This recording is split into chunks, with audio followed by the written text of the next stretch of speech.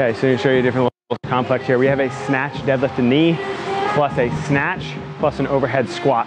So all we're doing here, we're getting in this position, trying to deadlift to the knee, so we're nice controlled, driving with the legs, pulling knees back and out of the way to the knee, setting it back down. We're gonna go straight into a full snatch, catch, standing up, and we're gonna go all the way back down, come all the way back up. Okay, you might see that as just a snatch pull plus a snatch. You might see it as a snatch pull or a snatch deadlift plus snatch plus overhead squat, or a snatch deadlift plus a snatch. You might see just a snatch plus an overhead squat. So those three different movements, they can get kind of thrown in different combinations.